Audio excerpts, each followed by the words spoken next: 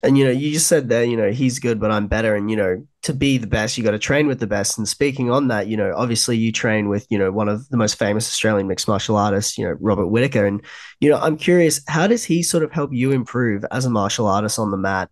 And what has his impact been on you as a person outside of the gym as well?